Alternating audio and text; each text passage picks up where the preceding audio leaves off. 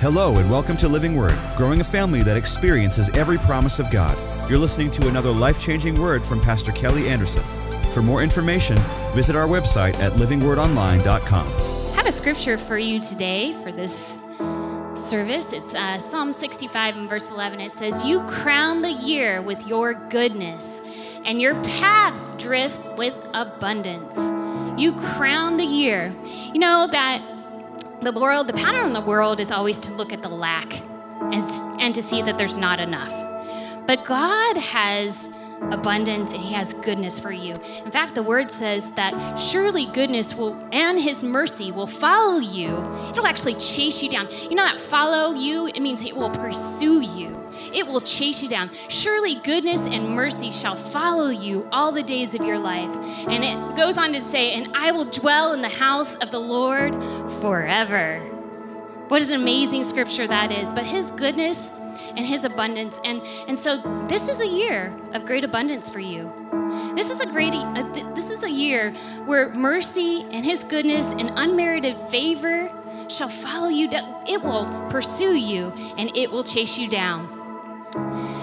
When you were growing up, were you ever scolded for not eating all the vegetables on your plate, or maybe leaving lights on when you left the room, or maybe a fan on, right? Maybe have you ever been told, you need to eat all your food? There's starving kids in Africa, and electricity costs money, and that money doesn't grow on trees. See, you're tracking with me right here. We're kind of conditioned to look at the lack, but Jesus never saw lack. In every situation that Jesus was in, he always saw the kingdom of God. And in the kingdom of God is abundance. And the word says that as he is, so are we in this world.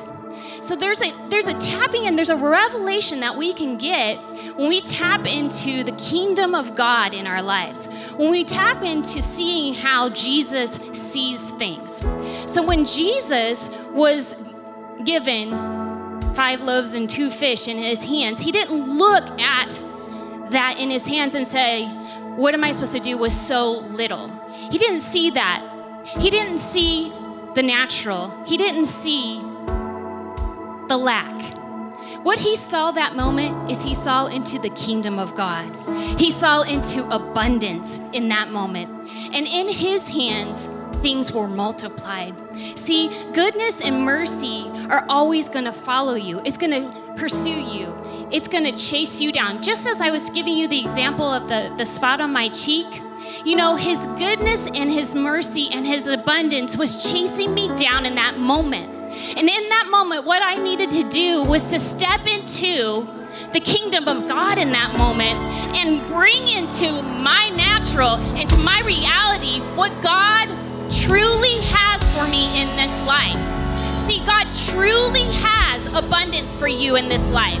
God truly has forgiveness. He has wholeness. He has peace. He has prosperity in mind for you in this life. But there is a point that you have to look at the natural and say, I'm not looking at the natural. I'm going to go ahead and look into the supernatural in my life. Can I get an amen right now? Hallelujah. So I declare this year is a year of abundance for you. I declare that this year is a year of prosperity for you. I declare that this year is an overflow for you in the name of Jesus. And we just receive all that you have for us, Father God, right now in the name of Jesus.